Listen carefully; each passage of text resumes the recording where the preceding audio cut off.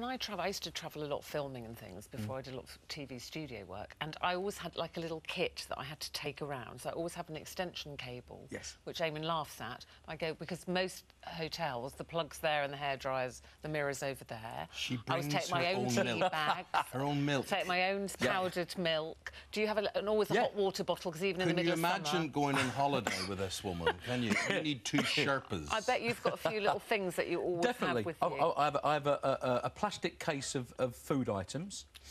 You know, like marmalade, Marmite, stuff that you just waste your money buying each week, you know, certain milk.